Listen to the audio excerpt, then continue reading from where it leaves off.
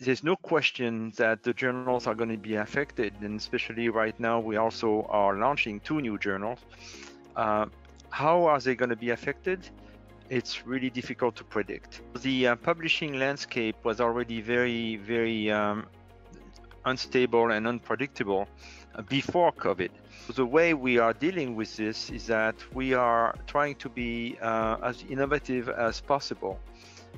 With crisis, there is always opportunity, and there is an opportunity here for the journals to evolve dramatically to fit the needs of the future, because we really don't know what the needs of the future are going to be.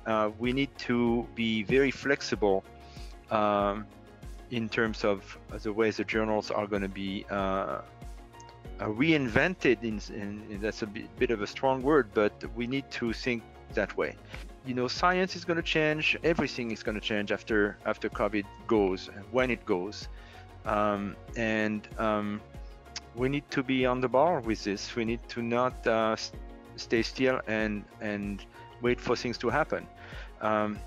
Some things are going to go back to what they were before COVID, but many things will not. The editors and the editors-in-chief, the associate editors, handling editors are very much involved in all the changes that need to occur. We have had strategy meetings that were planned long before COVID, but they have taken an extra dimension now because of COVID. What we are planning today may be different from what we will be planning tomorrow. We need to be very flexible and very open to changes.